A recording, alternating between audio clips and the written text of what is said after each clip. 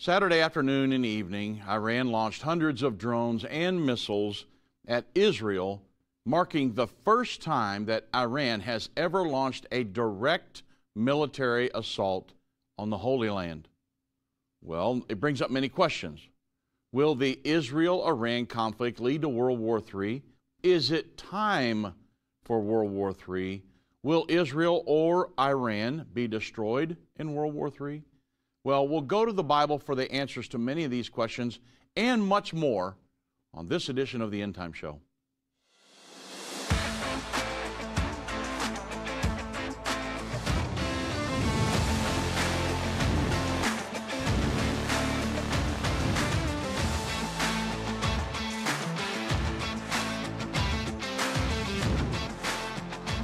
Good afternoon, everybody. I'm Dave Robbins with Endtime Ministries.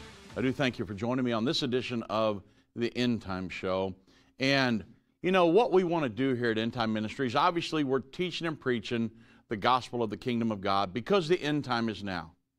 Well, we use current events to show you how those prophecies written 2,000 to 2,500 years ago are coming to pass as we speak, letting you know that we're just prior to the time when Jesus Christ will come to get his church, have the marriage supper of the Lamb in the sky, and go straight to fight on behalf of Israel at the Battle of Armageddon, and that's when he establishes his kingdom here on the earth.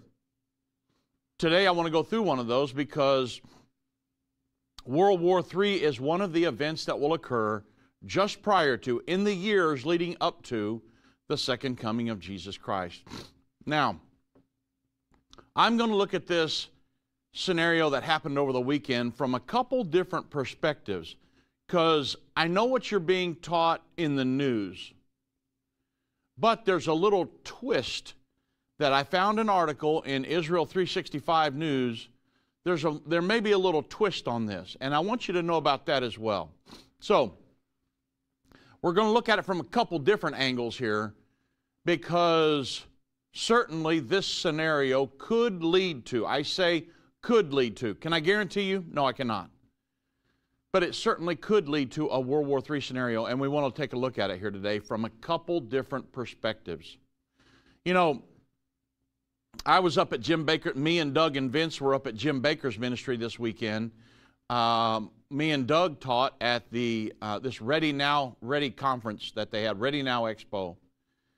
And I had just got off one of their shows that I was on, one of the seminars, and I had just talked to them about World War III and this World War III scenario and walked them through it.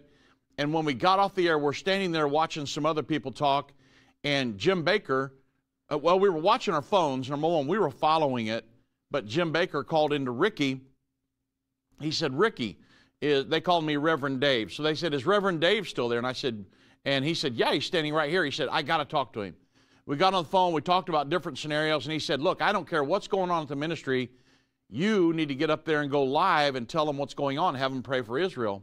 So me and Ricky got back up there and did a live breaking news segment, and it was awesome. But what happened? Well, many of you know now that Iran launched hundreds of drones and missiles at Israel on Saturday, and they launched them from Iran and the locations of their regional proxies in an attack that really, if you look at it, let's say, you know, maybe days or weeks down the road, it could lead to a major escalation between these regional arch enemies.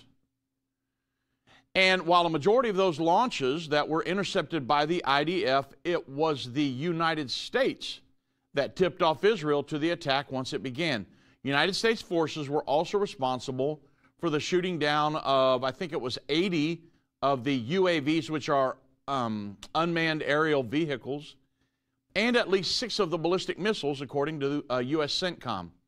So dozens of other launches were also intercepted by the UK, France, Jordan, and we know now that Saudi Arabia was even in on some of it because they were flying across their airspace. And they were working under a regional defense umbrella that was recently established by Washington. So in light of all of this, there's many dynamics and scenarios that are playing out. The Bible says the United States, or the eagle, is going to protect Israel against the world governing body in the end time. Here we see, even though Joe Biden has lifted sanctions, allowing Iran billions of dollars to flow into their coffers, which could possibly have funded this attack, still though, when it come down to crunch time and Israel was getting attacked, the United States stepped up and stood on behalf of Israel. Very prophetic. I want you to know that. In the face of whatever Washington's mindset is, we are still going to stand with Israel. So, we're going to get deep off into some of these scenarios, but first let me mention First Cup Coffee. As you can imagine, we are essentially working around the clock to keep up with the news. Certainly, we're energized and motivated by our God-given purpose. Thankfully, we're also being fueled by First Cup Coffee. I mean, they're a Christian-owned Patriot coffee company out of the great state of Texas. There are many different roasts for you to choose from. Go to firstcup.com, use code Endtime to get 10% off. If you subscribe, they'll give you an additional 10% off.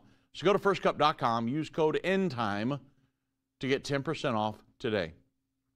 Now, the attack that happened on, it was like Saturday evening into Sunday morning, depending if you were overseas or here. This attack, again, like I said, it marks the first time. So everything's, the situation's totally changed here from what was going on. It's the first time that Iran has ever launched a direct military assault on Israel. And Iran said the attack was in response to this suspected Israeli strike on an Iranian diplomatic building in Syria, that consulate that's up there. That was back in April. But we know it's much more than that. Iran is religiously bound to destroy Israel and the United States.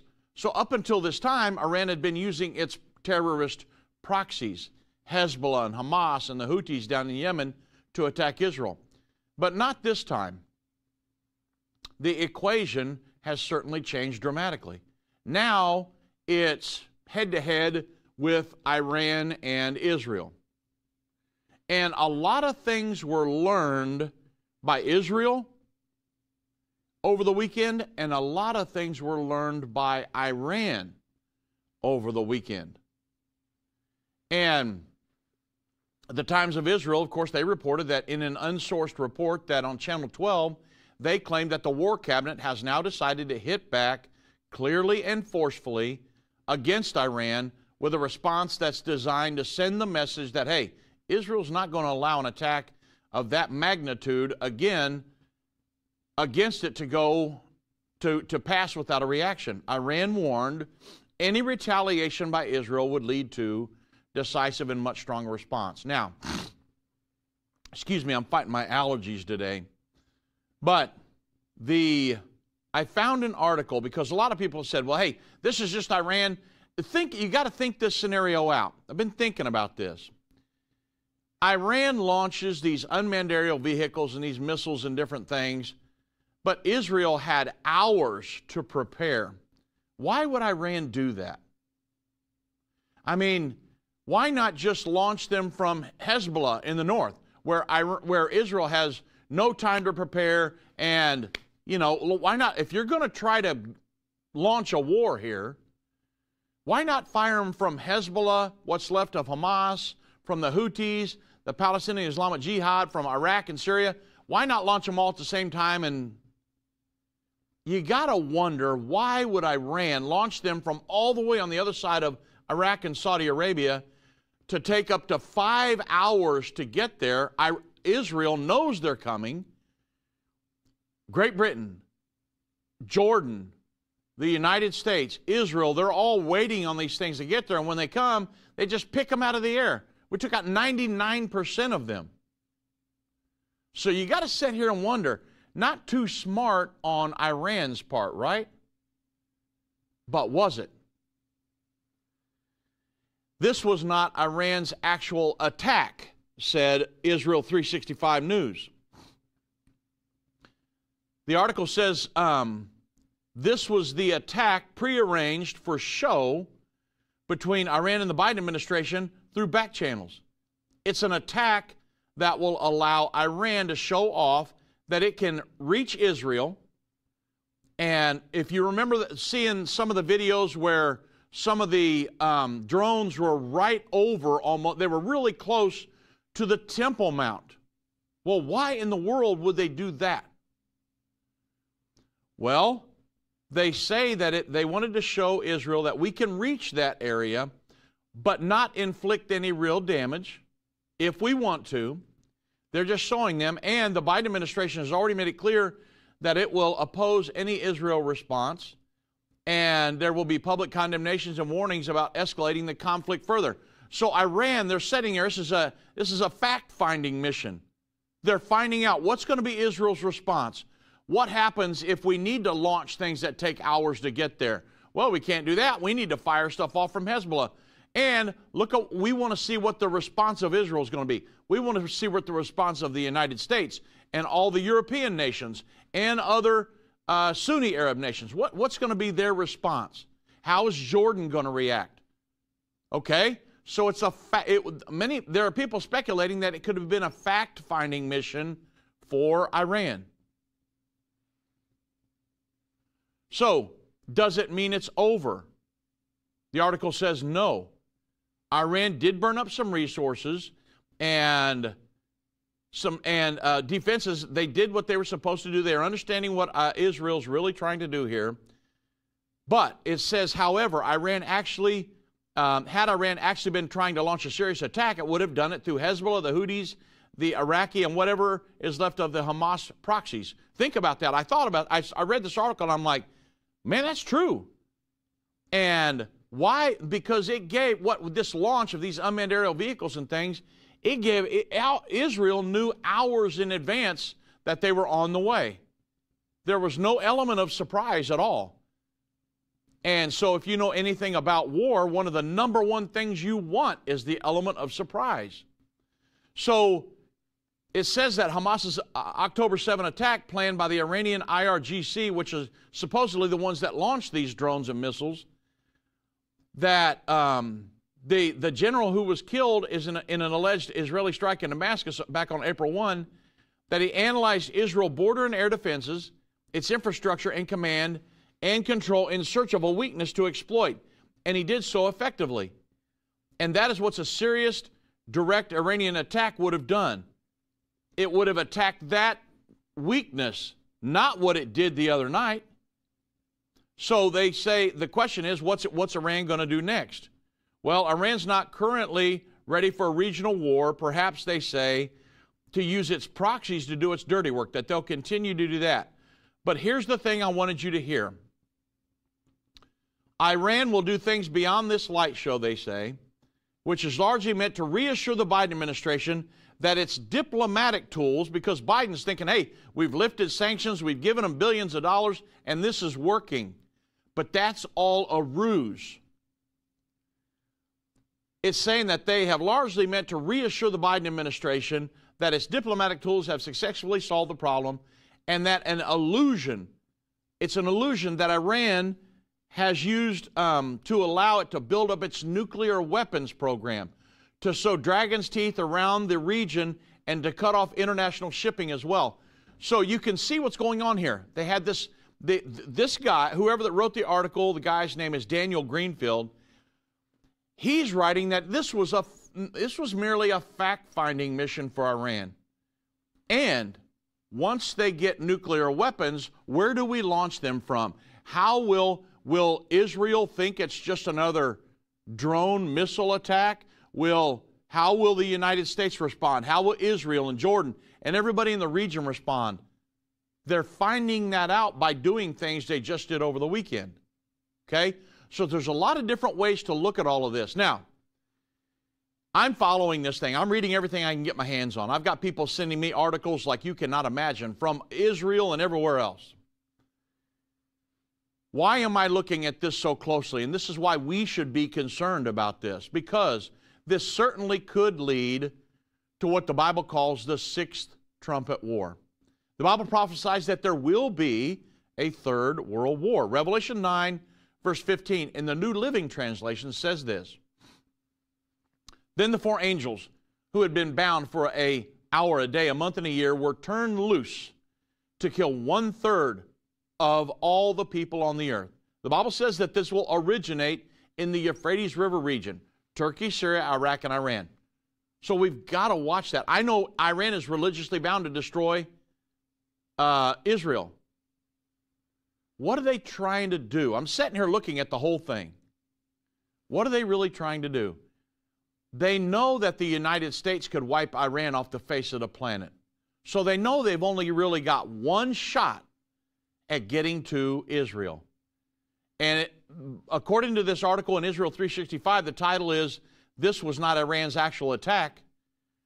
It's a fact-finding mission. They're playing, it looks like from this article, that they're playing the Biden administration and everybody else saying, well, look at what we did. That's pretty much all we can do. No. It appears from this article that they may be playing the Biden administration and everybody else, dragging them along, kicking the can down the road until they can get their nuclear weapon created.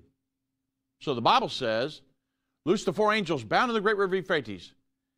And the four angels have been prepared for an hour, a day, a month, and a year to kill 1/3 of the people on all the earth. When those four angels are loosed, you know, it's shocking to read that this many people are going to die in this future war. The Bible says it's going to happen, though. The King James Version of this passage says to slay the third part of men. The New King James Version says to kill 1/3 of mankind. The Good News Translation says to kill 1/3 of the human race. And if you check 15 to 20 different translations, they all correctly conclude that this is exactly what this passage said. 1/3 of humanity is going to die. Now, I will tell you, I'm not happy and gleefully talking to you about this today. I wish this was never even going to happen. I'm not trying to scare you into anything. I'm just telling you this war is coming. I talked to my chiropractor this morning about it, and he said, well, how are you preparing? Are you storing up food? Are you getting all this stuff done? And I said, yeah, I've got some food stored up. I do some things like that, but I'm not going to bury myself in a hole somewhere because we've got to proclaim the gospel of the kingdom of God to this entire world. You can't do that buried away in some cave somewhere hiding from everybody. Number one, there's really no place to hide from anybody anymore. With all the technology they have, you can forget that. I mean, you know, some people may think, well, I'll wrap myself in aluminum foil and, yeah, no, come on. I mean, the fact of the matter is that, do I believe there's a God? Yes, I do. Do I believe he can keep me out of certain situations in the future? Yes, I do. I'm not taking, a lot of people that get scared out of their mind, they're taking God out of the equation. You say, but yeah, Dave, you guys believe in a post-trib rapture, and you believe that we're going to go through persecution. Yes, I do. But were the apostles scared to go through some persecution? No. The Bible says that they counted it all worthy to suffer for the name of Jesus Christ. Look what Jesus did for us. But yet we think, well, I'm going to float out of here on a cloud. I'm not going to have to be persecuted at all. Where do you see that in the history of Christianity? From Acts chapter 2 on, from beyond Acts. The New Testament church, where do you see in the history of all of Christianity that Christians in the end are going to float out of here on a cloud and nobody's going to be persecuted? That's nowhere in the Bible. The Bible does say we're not appointed unto the wrath of God, but that's where you need to understand. The wrath of God is not the great tribulation. That's the wrath of Satan. You say, Dave, you actually sound almost gleefully, joyfully about this. I'm not, nobody wants to go through persecution, but I'm not going to be scared to the point where I'm put in a jail cell in my mind where I can't go out and reach into Satan's kingdom and pull people out of that and put them in God's kingdom. So we're going to have to get our mind right here and understand what's coming in the near future. So how do I prepare for World War III? I told my chiropractor, I said, well, I'm trusting God. And he looked at me like, what? Trusting God? And I was like, that's how I live my life. I trust God. I do the best I can, and I let God do the rest. That's all you can do, folks, is do your best and let God take over the rest.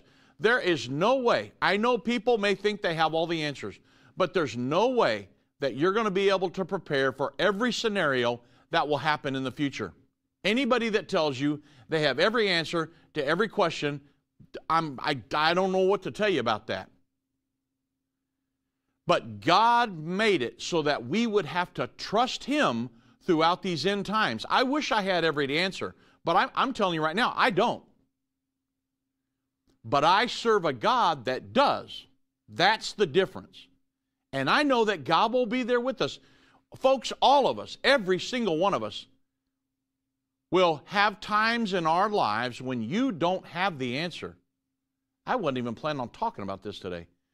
But I feel we need to, because we're talking about World War III and the things that are coming in the future.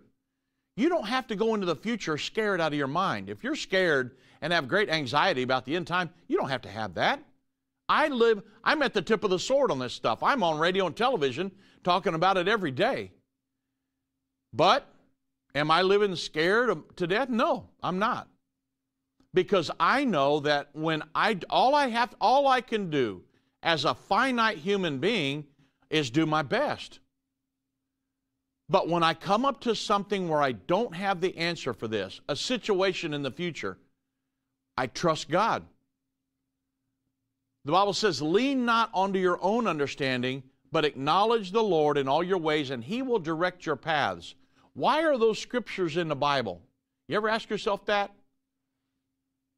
It's because you're going to come up against some things in this lifetime that you're not going to have the answer for. That's how it works. And you're going to have to rely upon, you'll either rely on yourself to try to figure it out, which, hey, we humans can make a big mess of stuff, can't we, sometimes? Or you're going to have to learn to rely upon God and be led by His Spirit. It's very, very, very critical. That's why a daily prayer life, a daily walk with God, studying the Word of God. The Bible says there's two ways you know God. The Bible says God is a spirit. They that worship Him must worship Him in spirit and in truth. You need a daily prayer life, and you need a daily diet of the Word of God. And when you bump up against a situation or a question you have in the future, some of these scenarios that will play out in the end time, we're going to trust God, because it's designed so we won't have the answer to every question. Now, in the future, we may have the answer to that question, but right now, we may not. And so, I study this stuff. I understand the prophecies of the Bible, the vast majority of them, but it's designed. The Bible says, now we see through a glass darkly, but when that which is perfect is come, then we will know. So, when I live in a finite body, there's times I'm not there. I promise you, there will be times when we go through some of these end time scenarios, and when we need the answer to something, it will be there. Up until that time, we've got to trust God. And so that's where we're at. The Bible says, take no thought what ye shall eat, drink, or wear. Your heavenly Father knows you have need of these things. Seek ye first the kingdom of God and His righteousness. All these things will be added unto you. And I've had some people say, well, hey, awesome. I'm just going to quit my job, go home and sit on the couch, and God will provide for me. No, remember what I said. You've got to do your best and then rely upon the Lord. All you can do is your best. The Lord will take care of the rest of it. So you don't have to go into this end time scenario scared out of your mind. And man, I just felt like saying that because a lot of people are so twisted up in their thinking, and there are people teaching prophecy trying to scare people to death, and oh, we're just going to be, cut asunder and this, that, and the other. The Bible says that at the time of the rapture, that the dead in Christ will rise first. Then we who are alive and remain. There will be people who are resisting the Antichrist, that are Christians, that will be alive and remain all the way till that trumpet sounds. The entire world is not going to be squished like a bug under the thumb of the Antichrist. Okay? So, we got to get out of fear mode as the church. Get out of fear mode, get into evangelism mode. That's what we're doing here. We're teaching and preaching the gospel of the kingdom of God. If you're scared out of your mind, you're not even going to want to get out of bed in the morning. You're going to pull the covers back up over your head and say, I just can't face the world anymore. No, come on. The Bible says, greater is He that's in me than he that's in the world. I'm not worried about Satan. I'm a Holy Ghost-filled minister, a man of God. I'm not worried about Satan and what he's doing in my life. Greater is He that's in me. I've got God living inside of me. I'm not worried about him. He needs to be worried about me, because the Bible says, upon this rock I will build my church, and the gates of hell will not prevail against it. I'm going out every day teaching and preaching the gospel of the kingdom of God, taking people out of Satan's kingdom and putting them in God's kingdom. The gates of hell cannot prevail against that. So you say, but Dave, I had a flat tire the other day. Come on. You knew those tires were bald, right? I mean, not everything that happens is Satan. Sometimes it's our own ignorant, maybe we made a bad choice or a bad, decision. And it's not Satan's fault. We just made a bad decision. And sometimes you got to reap the consequences of that. So, man, we got to, if we got our mind right, we can go into these end times in evangelism mode. The Bible says during the time of the Antichrist that they that do know their God will be strong and do exploits, and they that understand among the people shall instruct many. They that do know their God will be strong and do great exploits for God. But if you're scared and hiding in a foxhole, doesn't work like that. So when I talk about World War III, yes, it will be a dire situation. I totally agree with that. Will there be a lot of people killed? Yes, there were. You say, Dave, it doesn't get any worse than that. I understand that. But when somebody is born again, God doesn't look at death the way we do. That individual's asleep awaiting the resurrection day. And so my advice to you, be born again. Say, there you are trying to scare us. I'm not trying to scare you. I'm telling you, this is the reality of this life. God is coming back before very long to establish His kingdom here on the earth. And that will happen at the time of the second coming of Jesus Christ. I've got to get ready for that. I know things will happen in between now and then, but God will be with you every step of the way if you will turn your life over to Him and become a true Christian who's a follower of Christ. I'm telling you, it's the way to live in the end time. Follow God, be led by His Spirit, and He's going to take us all the way through this stuff. With my hand in His hand, there's nothing for me to fear. God bless. We'll be right back. A voice spoke to me and said, I've got something I want to show you. I was so sure God had talked to me. And I was stunned by what I saw. A direct fulfillment of this over 2,500-year-old prophecy. The United States will stand with Israel. Why haven't I ever seen this before? 1/3 of humanity will die. What do these beasts symbolize? The lion, the bear, the leopard. The combined beast from Revelation 13 represents the end-time government of the Antichrist. Understanding the end time. Now streaming on Endtime Plus and available to order at endtime.com/UET. Go to endtime.com/UET or call 800-ENDTIME. What if you could understand Bible prophecy? Dave Robbins, the host of the Endtime Show's TV and radio programs, is holding a free prophecy conference near you. Gain peace and understanding about what the Bible says concerning end-time prophecy. Call 1-800-ENDTIME or go to endtime.com/events to see when Dave will be in a location near you.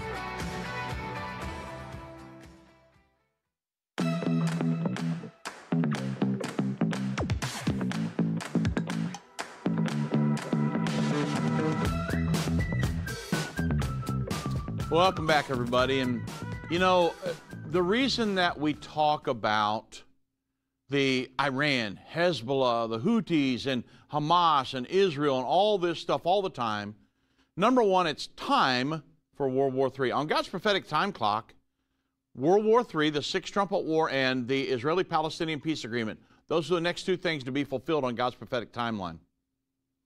Also, the Bible tells us where World War III will begin.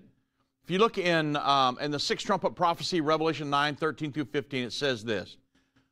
And the sixth angel sounded. I heard a voice from the four horns of the golden altar which is before God, saying to the sixth angel which had the trumpet, loose those four angels which are bound in the great river Euphrates. Pull out a map, pull it up on your computer, the Euphrates River. Look at where it's located in the Middle East. And the 4 angels were loosed, which were prepared for an hour a day, a month, and a year, for to slay a third part of mankind. Now, the angels who are bound in the river Euphrates, they are spirits. The Bible tells us that angels are ministering spirits to us who are the heirs of salvation. But these 4 angels referred to in Revelation 9:14, they're not ministering angels, okay? They're part of the 1/3 of angels who rebelled with Satan. They are evil spirits. We know they're evil spirits because they are bound. But when they're loosed, their assignment is to kill 1/3 of the people on mankind. And what they will do is they will influence people in wars, and people will succumb to that, okay? The scripture says there were 4 angels bound in the great river Euphrates. So have you ever wondered why the angels are even mentioned here? Why not just say there's going to be a war? Well, the Bible tells us that angels are spirits, and in the book of Daniel, remember when Daniel was praying and fasting? I think it's Daniel 10. He's fasting and he's seeking God's face for 21 days. Well, when the angel finally showed up, he said, well, Daniel, I heard you the first day you prayed, but the prince of Persia, so Iran, the prince of Persia, back then, today is modern day Persia, Iran. So he said, I heard you the first day, but the prince of Persia withstood me. Now I go to fight against the prince of Greece. These were spirits. Persia was ruling the world at the time, and the Grecian Empire came afterward and conquered the Media-Persia Empire. Remember Nebuchadnezzar's vision. The head of gold, arms and breasts of silver, belly and thighs of brass. So we're talking about ministering spirits here, these 4 angels bound in the great river Euphrates. Okay, we're going to get into that because the Media-Persia overtook the Babylonian Empire the night that Belshazzar had the impious feast, and the handwriting on the wall. And you can see, you've seen pictures of, people kind of having a picture of the party, of Belshazzar's party, and there was gold everywhere and gold goblets and all this stuff. Okay, I had to do something to tie into birch gold. You knew that, right? So let me mention birch gold real quick, and then we'll take off here. The world government enthusiasts, they want to impose digital currencies and digital IDs on their populations of the world, right? They could allow officials to prohibit you from purchasing certain products or easily freeze or seize part of your money. In essence, it would give governments and central banks more control over your finances. There are some concerned Americans that are diversifying their assets into physical gold with the help of the Birch Gold Group. If you want a physical asset held in a tax-sheltered retirement account, go to birchgold.com/endtime to get your free info kit on gold. Maybe you've got an IRA or a 401k from a previous employer gathering dust. Birch Gold can help you convert that into an IRA in gold. You don't pay a penny out of pocket. So go to birchgold.com/endtime and claim your free info kit on gold, because if the digital currencies do become a reality for all, you may wish you had some gold to fall back on. Now, back to Daniel. So Daniel was praying, but he was setting things in motion in the spirit realm. The prince of Persia stopped the angel until Daniel overpowered them in his prayers. Now, don't go trying to overpower the 4 angels that are bound in the great river Euphrates, because as sure as I'm sitting here talking to you, this prophecy is going to come to pass. Okay? You can pray all you want, but this is already played out, and God's already seen all this stuff play out. It's going to happen. I will never pray for one of the prophecies not to happen, because the Bible says, thy word, O Lord, is forever settled in heaven. These prophecies are going to happen. So I don't pray for them not to happen. I pray how to go through them and the answers to it and this, that, and the other, but they're going to happen, okay? And the angel then said that he would go fight the prince of Greece. This is Daniel 10, 13 down through about 20 right in there. So according to this passage, it appears nations have their own angels. So now let's go back to the prophecy. 4 nations house the Euphrates River. It's Turkey, flows down through Syria, enters into the northern boundary of Iraq, empties into the Persian Gulf, which forms a border. The Euphrates and the Tigris River meet. That forms the last 50, 60-mile border between Iraq and Iran. So, could the angels mentioned in Revelation 9:13, could those be the 4 angels of the Euphrates? The angel of Turkey, angel of Syria, Iraq, and Iran. It certainly appears to make perfect sense, doesn't it? Well, 60 to 70% of the Euphrates River is in Iraq. And, of course, the United States has troops stationed, and they've had stationed there for years. And war has been raging up and down the Euphrates River almost continuously since America invaded Iraq back in 2003. So, if this war, where the Bible says World War III will occur, if it has not already begun, folks, it appears as if did you hear what I said? If it has not already begun. You say, Dave, there you are trying to scare us again. I'm not trying to scare you. I'm saying, look at this prophecy and look what's going on over here. Iran just attacked Israel directly in the first time in all of history, folks. Okay? And it's unprecedented. So if it has not already begun, it certainly appears as if we are on the brink of this great war happening. And because 2 billion people are prophesied to die due to this war, it's certainly doubtful that it's going to be contained in that area. I mean, it could spread it's going to spread all around the world. I think I wrote an article years ago, and I put in there the amount of people that were in the Middle East. I think all of the people, with all of the Sunni and the Shia Arab nations, including Israel, I think it was 450 to 500 million people. World War III, because we're at 8 billion, just over 8 billion population right now on the earth, you're talking 2.7 billion dead as a result of this next war. So it's certainly, if you killed everybody in the Middle East, which God forbid, and that's not going to happen, because I know Israel's going to be here all the way through, and Iran is part of Ezekiel 38 that will come down against Israel to battle of Armageddon. Iran's modern-day Persia. Turkey is modern-day Togarmah in Ezekiel 38. So I know that they're not going to be totally wiped out, but Iran's probably going to be certainly diminished on the world stage. So there's another scenario that I wanted to look at today with you, because I'm following this so closely, and I've almost read so much about it that it started to get hazy, because I've read so many articles over between Saturday and right now. I'm like, oh, man. But the Jerusalem Post, they published an article, Israel's dilemma over Iran is the dispute between October 6th and October 7th.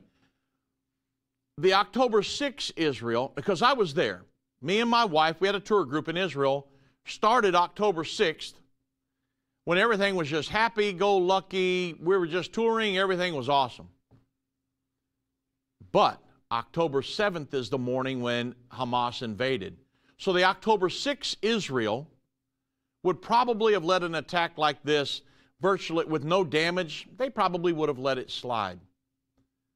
But the October 7th Israel is not the same entity as the October 6th Israel. The October 7th Israel, which experienced Hamas and the killing of over 1,200 people and the taking of probably 250, maybe 250-ish hostages, it's not the same Israel, you guys. The October 7th Israel knows that sending messages of weakness, it begets more insecurity. Which Israel are we going to see? That's the big question here, is will Israel retaliate? What will they do?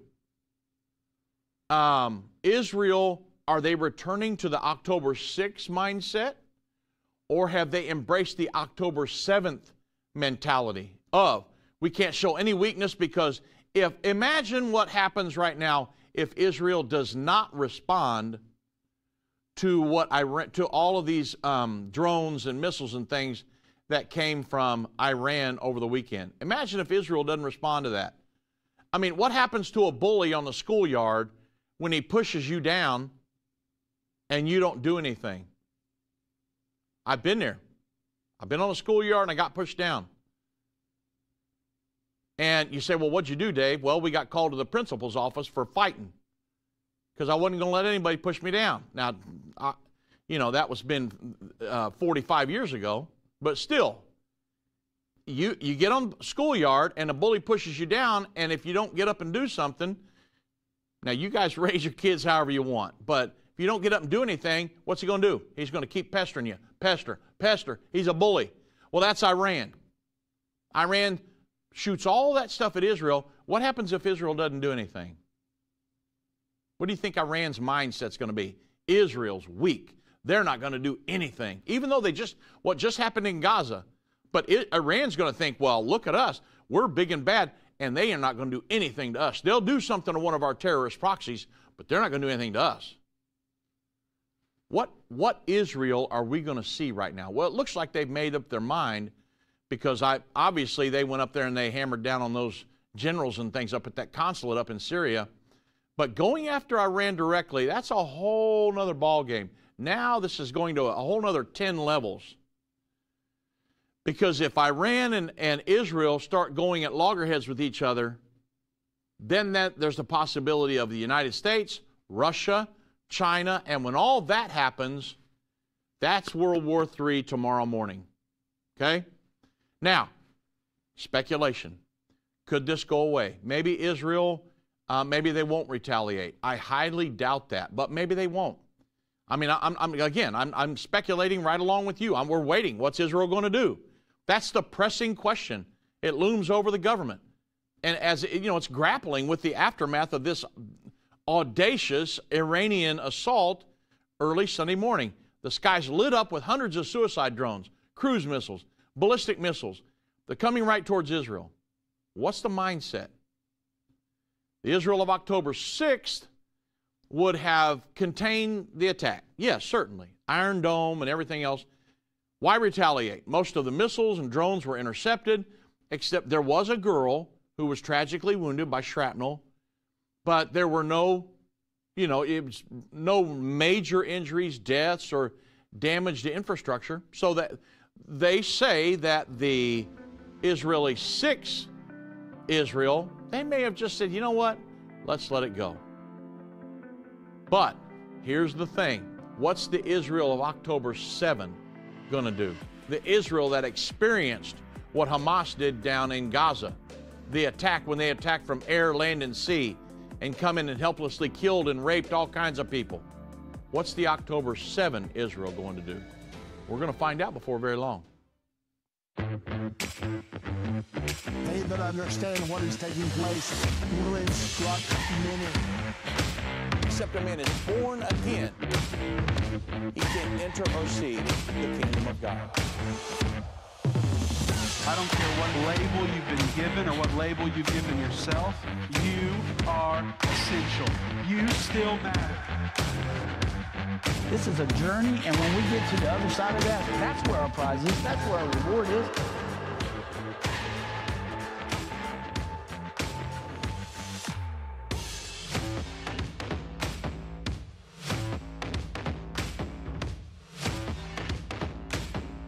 End time is not going anywhere.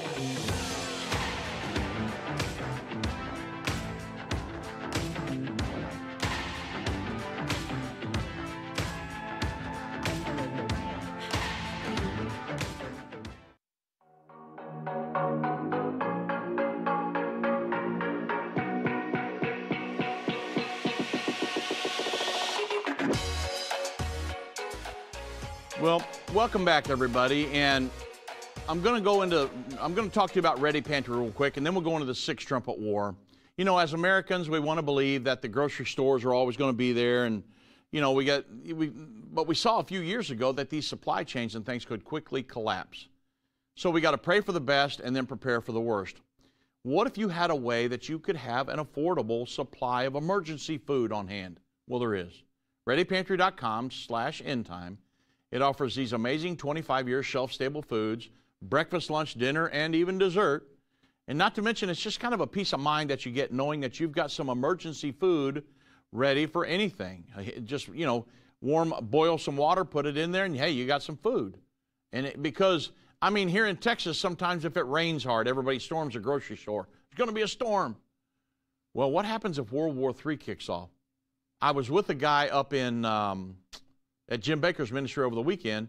He said when COVID hit, he had a warehouse full of this food, and it got wiped out in no time. And he said, I had a hard time getting food back for a while. Now think about that. Even these different shelf-stable food companies and different things, they ran out of food immediately. So now you don't want to wait till then to try to get it. So Ready Pantry, it's an American-based company with all the products sourced here in America. You're not going to be disappointed. Many long-term food storage companies on the internet, they're selling stuff that's been on their warehouse for years, their shelves for years. Ready Pantry does not do that. They give you the freshest products packaged within the last few months, and that's what's delivered to your door. Ready Pantry, they offer discounts up to 20% off of 3 to 12 month supplies. Go to readypantry.com/endtime. Use code endtime to save an additional 10% off your order. You never pay any shipping on all your orders. And you can also stock your pantry with buy now but pay later options available at checkout by going to readypantry.com/endtime. Now, one of the last things here I want to talk to you about, because you say, Dave, why are we talking about this right now? Well, okay, so the sixth trumpet war, tell you it again. Sixth angel sounded. 4 horns of the golden altar, which is before God, loosed the 4 angels bound in the great river Euphrates. 4 angels were loosed, prepared for an hour, day, a month, and a year, kill a third part of mankind. And the number of the army of the horsemen were 200,000. I heard the number of them. So the location, we know where it's going to begin. It's going to be right there. The Bible says, saying to the sixth angel, which had the trumpet, loose the 4 angels bound in the great river Euphrates. The Turkey, the Euphrates River starts in Turkey, Syria, Iraq, and Iran. Okay, so let me go down to timing here. That's what I want to talk about.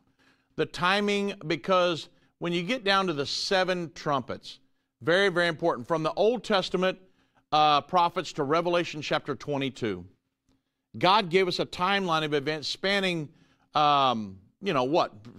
thousands of years here. And of those prophecies, the 6th trumpet is one of the next to be fulfilled, okay? 7 trumpets along with the 7 seals and the 7 vials, they make up the skeletal structure of the book of Revelation. So I want you to understand the sequence of the timing of end-time events. Yeah. And according to Scripture and history, the first trumpet equals World War I. That's 1914 to 1918. Second trumpet, World War II, 1939 to 45. Now, these are 2,000-year-old prophecies, but look how they're clipping off here. 1914 to 1918, 39 to 45. The third trumpet, Chernobyl nuclear accident. That's April 26, 1986. That's the year I graduated high school. So now here they are clipping off in my lifetime. The fourth trumpet, the speeding up of time and the process of globalization with the tearing down of the Berlin Wall, 1989, a year after I got married. The fifth trumpet with Iraq war with Saddam Hussein, 1991. Guess what's next? That's the first 5 trumpets in the book of Revelation. Guess what's next? The sixth trumpet war. Also, around the same time, an Israeli-Palestinian peace agreement, or a 2-state solution, and with many characteristics that go along with that. But I'm telling you, why are we talking about the sixth trumpet war?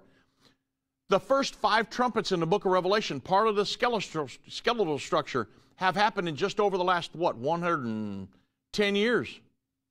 The first 5 in 110 years. And they're clipping off. The last 3, 86, 89, and 90, 91. Now here we are in 2024. This war is staring us right in the face. And then, of course, the 7th trump is the second coming of Jesus Christ. And, of course, we don't know the date of that. But you can see how this 2,000-year-old sequence of prophecies, this sequence of events, began to be fulfilled just over 100 years ago. And it's occurring very rapidly. And the sixth trumpet war, it occurs either just before or shortly after that peace agreement. Israel and the Palestinians. It's one of the next events to occur on God's prophetic timeline. And this is why we say, if we're not already in this war, man, it sure could happen at any time, couldn't it? And we also need to understand another perspective, which involves a parenthetical insertion. Revelation 10. Now, one of the reasons I wanted to go through this is because I read something from somebody the other night that said that the Sixth Trumpet War, World War III, would not happen until after the Antichrist is revealed, until after the Great Tribulation. And I'm going, oh, I told my wife, I said, I can't read this stuff. And she was like, just settle down. If you know my wife, Jana, that's just our relationship. Settle down. It'll be all right. But I want everybody to get this stuff right. So, there's this parenthetical chapter, Revelation 10, that's inserted in here. So there's the skeletal structure of the book of Revelation. 7 seals, 7 trumpets, 7 vials. And those, the book of Revelation is not written in chronological order. Those are several events that lead up to the second coming of Jesus Christ, told many times, over and over. But the 7 seals are in order. The 7 trumpets are in order, and the vials are in order themselves. And then those are sets of events. The seals, it's a very long story leading to the second coming of Jesus Christ, which happens at the 6th and 7th seal. And it's a long story, very long. Over 1,000 years of the events started happening. The trumpets, just over the last 110 years. And they lead up to the 7th trumpet is the second coming of Jesus Christ, Battle of Armageddon. The seals, same way. They start immediately after the tribulation of those days, and they go to the 7th seal, which is the second coming of Jesus Christ, the Battle of Armageddon, over again. So, you got to understand this, because when we get into the trumpets, they go from Revelation chapter 8 over to the end of Revelation chapter 11, but there is a parenthetical and explanatory chapter that is socked right in there with them. So they're going to happen, all of this account, the trumpet account, is going to happen in chronological order. So, when we talk about this, it lets me know that the World War III will happen absolutely beyond a shadow of a doubt before the Great Tribulation. The Bible foretells the Sixth Trumpet War is going to happen before the Great Tribulation. How do I know that? The Great Tribulation begins 3.5 years before the Battle of Armageddon and the second coming of Jesus Christ. Daniel 7:25, it tells us this explicitly. It says, the little horn, the Antichrist, will make war against the saints for time, times, and half a time. That's 3.5 years. Revelation 13:5 says the same thing, but it says that power was given unto him, the Antichrist, to continue 40 and 2 months. And he makes war against the saints and prevails against them time, times, and half a time. And same thing, Daniel 7:25, it's referring to the same amount of time, 42 months, Revelation 13:5. Additionally, Revelation 12:6 says the dragon makes war against a woman for 1,260 days. It's all 3.5 years. Matthew 24:15 through 21, Jesus describes the same amount of time. But let me see if I can get this to you in the time that I have left. It's very important, because I read this the other night and I'm like, oh man, I got to describe this to everybody, because the guy was saying World War III, he had to be saying World War III and the Battle of Armageddon, which is when he was describing that they're the same thing. They're not. They're two separate wars. World War III, the Sixth Trumpet War, happens before the Great Tribulation. Battle of Armageddon at the end of the Great Tribulation. How do I know that? Because the scenario is in chronological order. The trumpets starts in Revelation chapter 8. You have the first trumpet, World War I. Go on down through there. In Revelation, the first 4 trumpets are in Revelation chapter 8. The 5th trumpet, Revelation chapter 9. Then Revelation 9 verse 13 through 21 is the 6th trumpet. That's World War III. Then you get to chapter 10. And it talks about that the angel stood on the land and on the sea, and he raised up his hand to God, and he swore by him that lives forever and ever, and he declared that time should be no more, or that delay should be no longer. You got to look in the different interpretations of the Bible, or the translations. So he's saying that, hey, there's a point in time in here there's going to be a shift. Things that the delay shall be no longer. It's talking about going into the Great Tribulation. Now, this is in chronological order here. Then, when you go to Revelation chapter 11, which ends with the seventh trumpet, and because all this is in chronological order from 8 to the end of 11, when you go to the beginning, God tells John, measure the temple, but don't measure the outer court. It would be trodden down the Gentiles for 42 months. It's the same period as the Great Tribulation. And because what happens is you've got the sixth trumpet before the Great Tribulation, then the angel in 10 says, delay should be no longer. We're going to move right off into the Great Tribulation. Same thing that happens in Daniel chapter 12. And then you go into 11, and it talks about things that happened during the Great Tribulation. World War III has already occurred. And you talk about the sharing of the Temple Mount in the end time, which is one of the characteristics of the peace agreement that starts the final 7 years. Then you have the two witnesses that have they are fulfill their ministry for 3.5 years, and then they're killed. They lay in the streets for 3.5 days. They're called up to heaven. Well, that's the rapture. The Bible says in that same hour there was an earthquake, and the seventh angel sounds his trumpet, and that's when God comes back. The kingdoms of this world become the kingdoms of our Lord and of his Christ, and we shall reign with him. And that's the second coming of Jesus Christ. And then it talks about his wrath has come, which is the Battle of Armageddon. So it's a chronological order here. Go from 8 all the way over into the end of chapter 11. And it gives you the chronological order.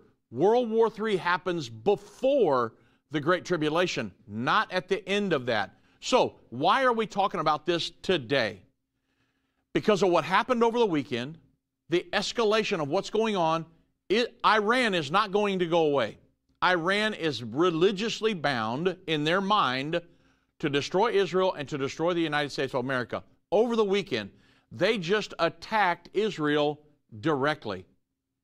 So it's not going to go away. The world is waiting with bated breath to see what Israel, how they're going to retaliate. Depending on how they retaliate, it certainly could just blow up into a World War III scenario. I know that Biden is saying we're not going to stand with Israel, but I can tell you right now, we did over the weekend, didn't we? We shot down many of those things coming in from Iran. So, man, I'm following you guys with everything that, I'm just reading articles till my eyes are about to fall out, but there's different scenarios here going on. There's a lot of behind the scenes stuff that I'm trying to, I've got people sending me information from everywhere. If you get a good article, send it to drobbins@endtime.com. Maybe there's another perspective we haven't looked at. But one thing I do know, World War III is one of the next events on God's prophetic timeline.